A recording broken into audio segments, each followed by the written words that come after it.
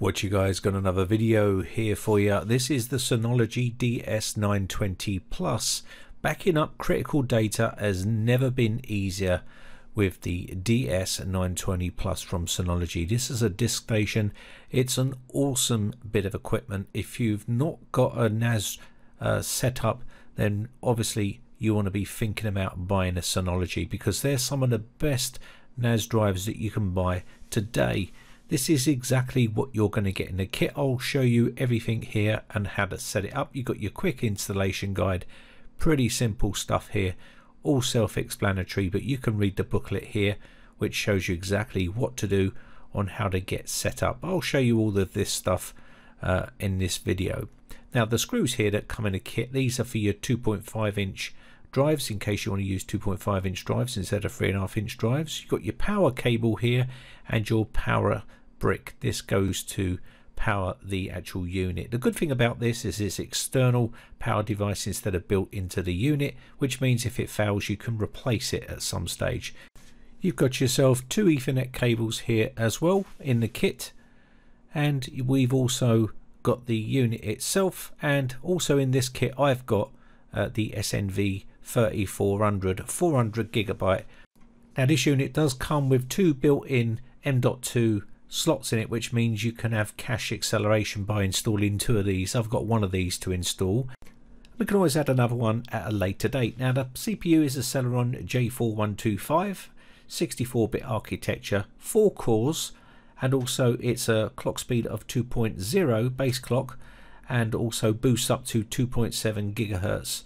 Now we also have 4 gigabytes of DDR4 non-ECC RAM inside here, which can be upgraded to another stick of RAM, which would take it to a total of 8 gigabytes. Two 4 gigabyte sticks can be installed in here. Maximum capacity will be 64 terabytes. That's 16 terabyte drives times 4. Capacity may vary by RAID types. Maximum raw capacity with expansion units is 144 terabytes. That's 64 terabytes plus 16 terabytes drives times 5.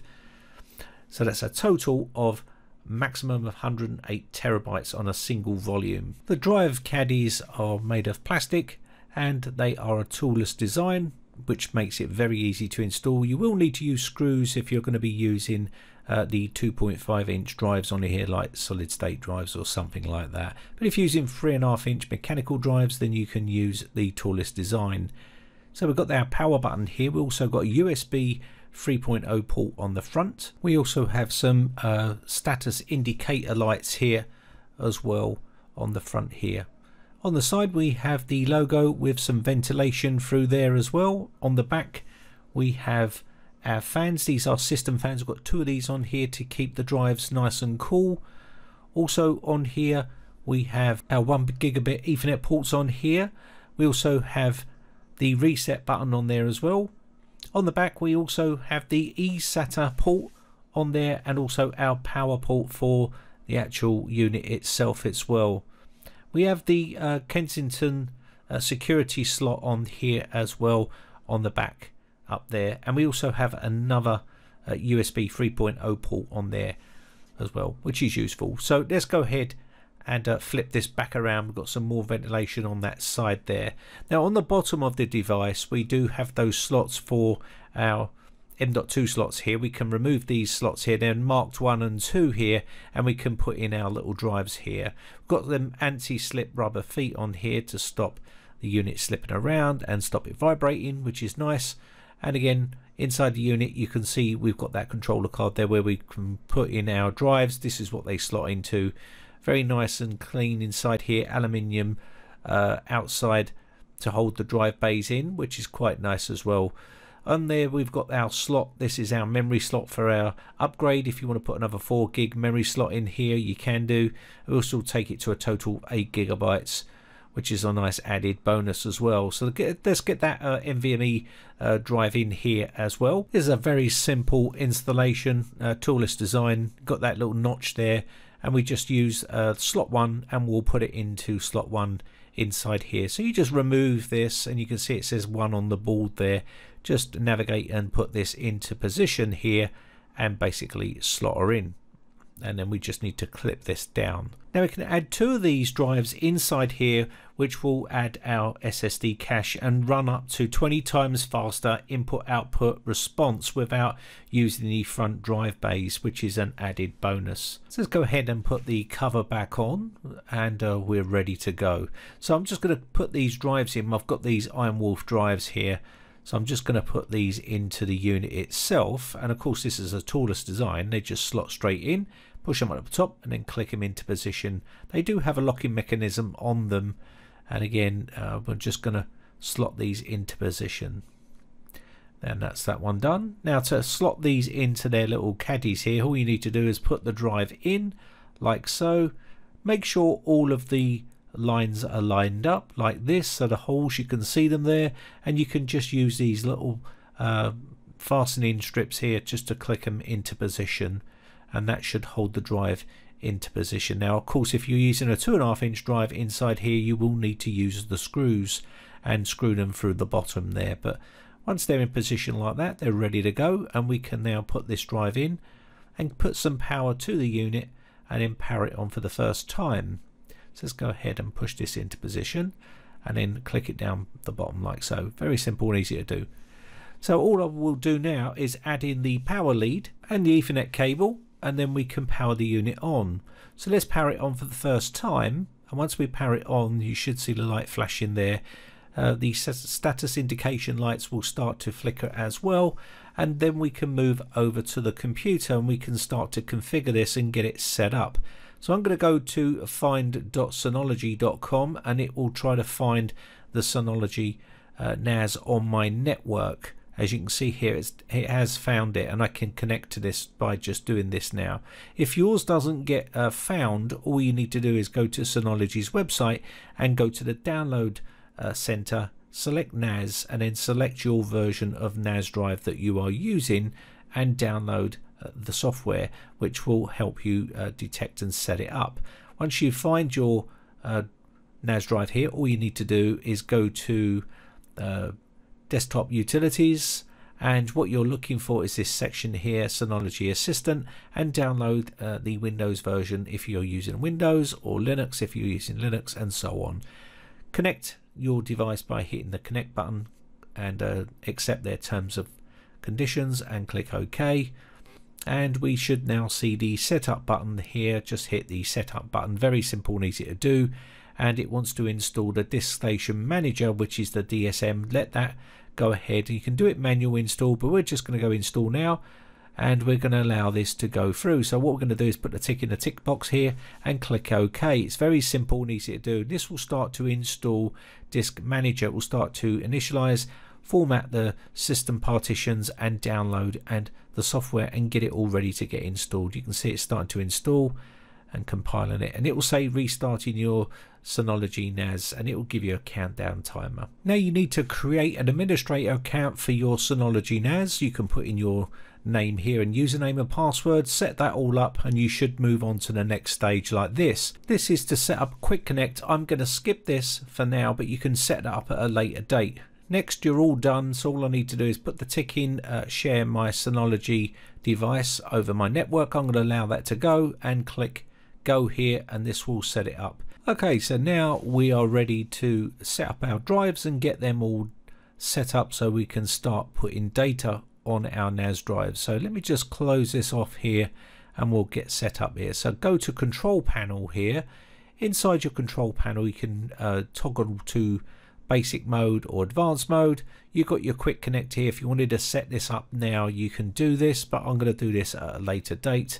It's very simple and easy to do. Go to the shared folder area here, and we need to click on create, and then we need to create a new volume here. Once this is open, this is our storage manager here. We haven't got any volume set up here yet, so we need to go volume, and it will tell us there's no volume set up on your system, and that's because we haven't set them up. Now you can either do a quick setup here, very simple and easy to do. I'll go through both of these just to quickly show you. If you don't want to go through the quick setup and you want to go for the custom one, there is a custom available if you are more advanced and you want to go through here. Let me just show you what's in here. So you can basically go to create a new storage and then click next, and you've got best performance and also higher flexibility. It just depends how you want to set yours up. So let me just do higher flexibility for this one. So once you've got this one selected, all you need to do is move on down to the next button. So let's go ahead and do that. Click next, and now we can choose our RAID type. We can put a name up here if we want to. So RAID 5, that will be for a minimum of 3 drives here. So if you wanted to do that, you can set this up here just like so, and then all you need to do is go through here. You'd need to understand what these are if you want to go through the custom section, but if you don't, you can just use the quick one, which I'll show you as well. So let's go ahead and click next here just to see what we can do after this stage here. So when you go next, you would then go through to the next phase here, which it shows you the drives in here, and it'll give you some information, and you can click next, and you would then start to set up your system here. So just go next again. You'll see all the data on here will be added. Okay, and then you could just choose your file system here. So basically you would choose your file system, whichever one you want to choose. I'm going to choose this top one here, and we'll move on to the next step. So let's go ahead. I'm just reading through these as I go. So this is the area here where we can set this up, and then we can set this in stone and click next, and away we go. So once you're happy with all your settings here, you can then click on the next button, and then once we've done this, it will give us one more which we can apply all these settings, and this will set up our volumes. So if we wanted to do that, we can do all this by clicking on apply. So going back onto the quick section here, you can see RAID type SHR. Now SHR is one SHR created with only one drive, will not be able to tolerate drive failure, and that's basically how that's set up here if you set this up as quick. So if you go to SHR-2, you would need to fully populate all of those by the looks of it. Let's see here. Yeah, you would need a minimum number of 4 drives there. Okay, so that's basically how you can set that up on there, and you just go next, and you would see the same choose a drive here, and you could go next and then click OK and go through here and choose your selection here for your file system, and you would then go through the next section here and click apply, and it will get this all set up for you. Okay, and that's basically how that is set up. Very simple and easy to do, and one drive fault tolerance on there. So that's it. So basically you got that set up, and it will start to save and load all your system, and you can see here now volume 1, and it will go through and start to create all this for us. This does take a bit of time because it needs to go through and set this up for us, but just be patient, and it will get things ready for you. And you will see a bit of red writing coming up down underneath where it says creating here, and this will take a bit of time to go through and get that set. So you can just leave that in the background getting set up there. So let's see whether this parity comes up here. It should come up in a minute. There we go, parity. So it's coming up there. So just let that set itself up. So in the meantime, I can set up the SSD cache if I wanted to by clicking on the SSD cache here. There's no SSD cache in your system, and that's because we need to create it. So you can create this one here. You can see read-only cache, and we can only create the read-only cache because we only have one SSD in there, so we need to put 2 in if we want to do read and write cache. You use 2 or more SSDs to create that, so we've only got 1, so we're going to do this, and then we can select the mounted on the 1 volume, and we can choose the cache device 1, and you can see that's going to set that up, and click next. And then again, we can modify the allocated size here. If we wanted to do that, we can do that there, and we can then apply this to our system, and this will then give us that SSD cache what we wanted to.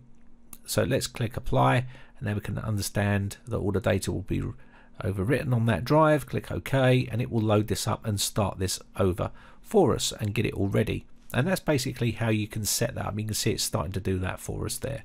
Okay, so you can see here we're setting up the security advisor on here as well, and this is advisable to get this set up. If you want to set this up, it's pretty straightforward. It says a little nag box there, and you can set this up, and once that's done, you can see it's going to give us our setup here for the security advisor. So what we need to do once we've got that done, we can move on to something else, which is our packages. So I wanted to quickly show you through some of the packages that Synology as, because really with Synology you can use it for pretty much anything you like. Multimedia, you can set it up for hyper backup, desktop backup, pretty much whatever you want to use your Synology for, whether it'll be surveillance station or virtual machine or anything like that manager, you can set this up, and this will be in your package center. There is a ton of packages which you can download and use, and you can see here there is a ton of them. Hyper backup there, we've got mail station here, you know, photo station, which is very good for all your photos. You've got your active backup for business, active backup for G Suite there as well. So as you can see, we have got lots to choose from here. We've got our antivirus stuff here. Depending on what you're trying to do with your NAS drive, you can set it up as a backup, as a cloud sync. You can do literally a DNS server on here. The world's your oyster. Once you've got this, you can back up your phone to it. Like I said, it's really useful. You can set up a Plex server on here. You can set up some sort of other video server. You've got proxy servers here. You've got loads of stuff that you can do. The surveillance station is pretty good as well, which is good for your home camera system. So if you've got loads of security cameras, you can set that up on here as well. And I shall cover some of these in up and coming videos. Let me know what you would like to see, and I'll do my best to cover some of these for you in up and coming videos. Now also what you have to do is create an account. You can add people to these accounts. You can see we've got Plex here as well. So if you wanted to set up an account with different people, you can do. And if you want to see me show you how to do that on a NAS drive, I'll be happy to show you that. Let me know in the comments section below what you want to see. But anyway, I think that's going to be about it for this video. That is the Synology DS920 Plus, pretty decent bit of kit. So if you haven't got a network attached storage, then give the DiskStation DS920 Plus a look. It's pretty decent, and I can tell you, once you get something like this, you won't look back. It will be able to back up all of your data from your phone. You'll be able to share data with anyone around the world. Whatever you want to do, you can set this all up. Very simple and easy to do. I've done tutorials on this before. I'll leave all the information and the link in the video description if you're interested. My name has been Brian from briteccomputers.co.uk. Thanks again for watching, guys, and I shall see you again real soon. Bye for now. Now, if you haven't subscribed yet, hit the red subscribe button and then hit the bell notification button and click all to be notified when we upload new videos.